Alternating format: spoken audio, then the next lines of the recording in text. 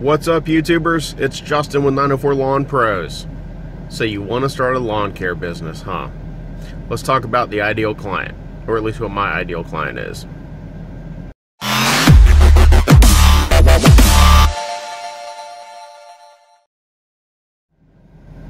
Now, I know in the beginning you're going to take anybody and everybody because you need to make money, and I get that. The problem is, down the road, you're going to have to start dropping those people, and some of them you're going to start to like, and blah, blah, blah, but this is a business. So, the number one, well, God, there's so many number one most important things, but when we talk about customers, the number one thing that we need to get is route density. Try to get all your clients in the same area. You don't make money driving around looking out your windshield. We get paid to cut grass, not drive. So,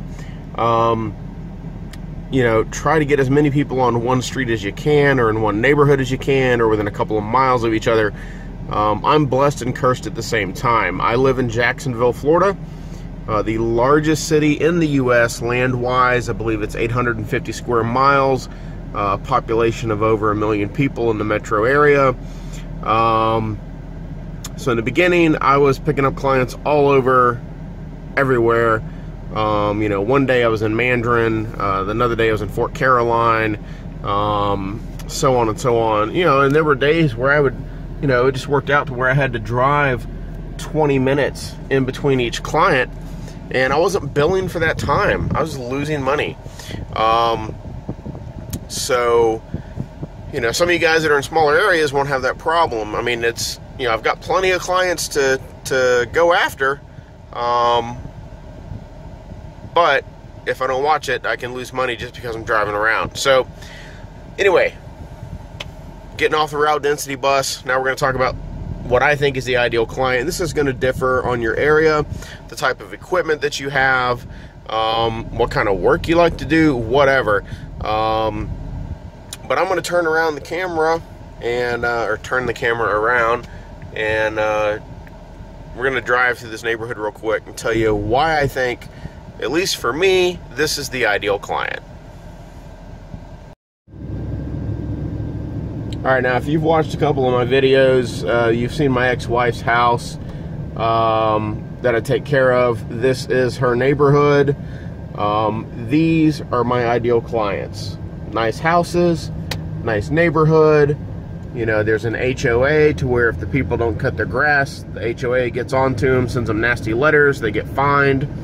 So these people are usually pretty good about staying on top of their yards. They're usually pretty good about irrigating. They are usually pretty good about fertilizing, and usually pretty good about making sure it gets cut because they don't want to get fined by the HOA. These are the guys that are usually weekly cuts. They're smaller yards. It's a newer construction neighborhood. You know, I think this neighborhood's like 8 years old or something. So there's not a lot of huge trees that create a huge leaf problem. You can come in here and bang these things out, you know, at 30, 35, 40 bucks a cut, whatever it is, depending on size of yard and trim time and whether they've got a fence or not and all that good stuff. But man, you can bang these things out and you can make $100 an hour. You know, if you're working by yourself, if you've got a helper, even if you're paying your helper, you know, 10, 15 bucks an hour, whatever you pay your helpers, you're still, you know, like I said, you can knock 3 or 4 of these out and make 100, 125 bucks, no big deal. It's just getting enough clients to do that. We'll do another video talking about how much you can make in lawn care. You know, I've had days where, you know, I only make 50 or 100 bucks. My best day so far, I think, was almost $400 just cutting grass. There's the ex's house that I just finished. You know, but of course you add landscaping and that kind of stuff. You know, you can make a lot more. I just need to finish filling my schedule up so that every day is like that. That's the point I'm trying to get to, and we'll be there. I'm not worried about it in the least. So anyway, this is my ideal client. These type of houses, this type of neighborhood. If you have any questions, hit me up. You know, if you've got some comments, let me know. I'm always learning.